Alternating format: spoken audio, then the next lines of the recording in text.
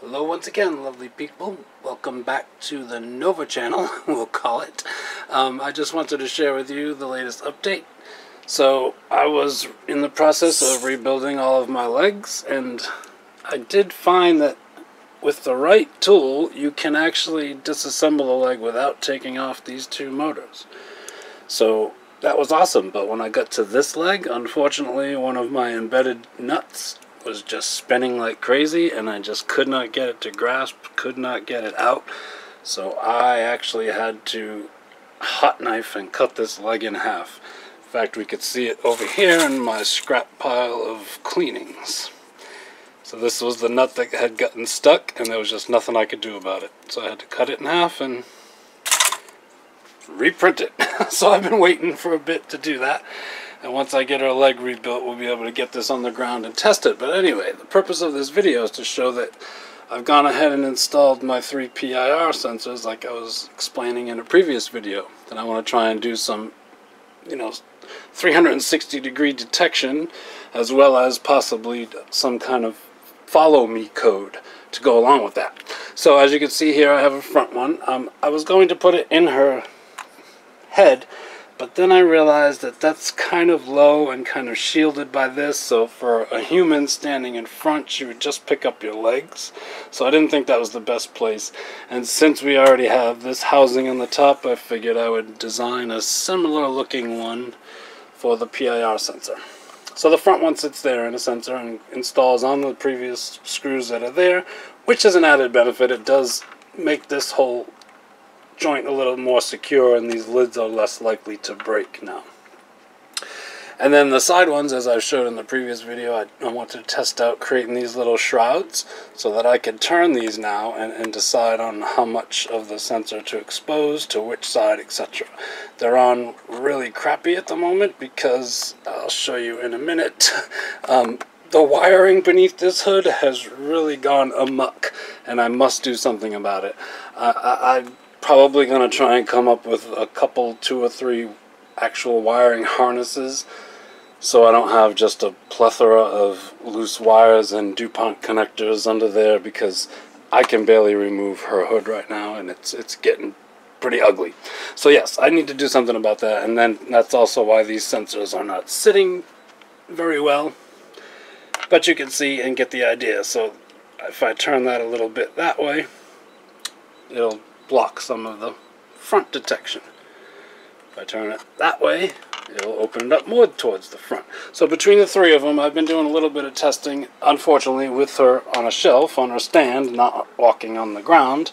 So it's been a little tricky to walk around her 360 degrees. I unfortunately don't have a warehouse-sized lab here in front of me, so yeah, but I'll show you how it works generally. I've coded her up just to emit beeps at different tones depending on where I'm standing, so that I could test her rather than code new displays, which I'll eventually do for the OLED and the RGBs. The issue with that, I'm not sure if I've mentioned it to you guys, now that we have a separate Nano from the Mega, the Arduino Nano, you either have to disconnect the SCL lines, or pop the Nano out of its socket and program it, which is a bit of a pain, so I didn't bother to do it for this little demo. But yes, her display will probably show, forward, left, right. I have 1, 2, 3, 4, 5, 6 directions I detect. Forward, left, then right, forward, right, and then rear. So forward obviously is just the forward sensor. Right forward is the right and forward sensor. Right is just the right sensor. And then same for the left front, and then rear is when it's just these 2 sensors. Oh, and then also I have a greet, which I'm calling it that, which if she detects all 3 sensors, that means you're pretty much standing over her, so I'll make her do some kind of little begging move or something to that effect. And then of course there's stop when you're out of range or not moving. So I'll demo that right now for you really quick, and you can see how it's working. But aside from that, let's just open her up really quick.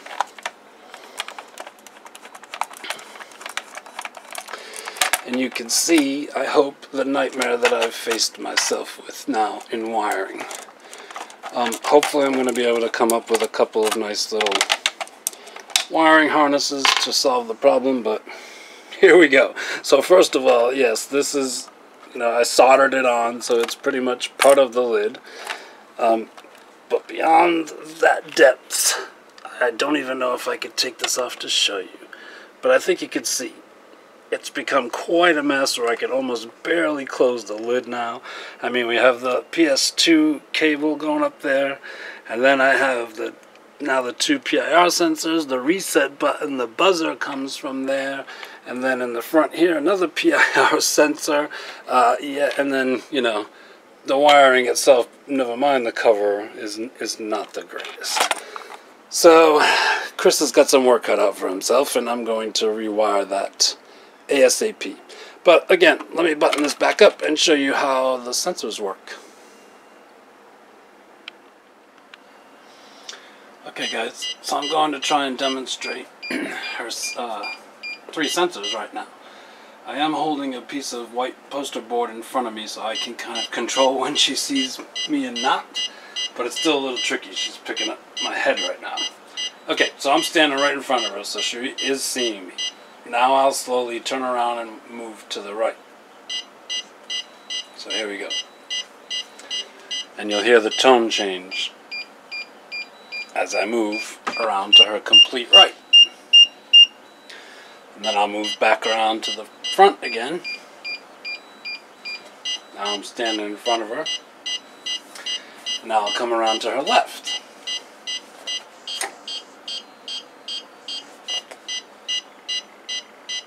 It's really difficult with her on a shelf like this. And then her reverse, which would be the 2 side ones picking her up. So here's front again. And now if I stand perfectly still for 3 seconds, she'll stop. But the second I flinch, she'll pick me up again. And then finally, when I get really close to her, all 3 will trigger and she'll know that you're right next to her.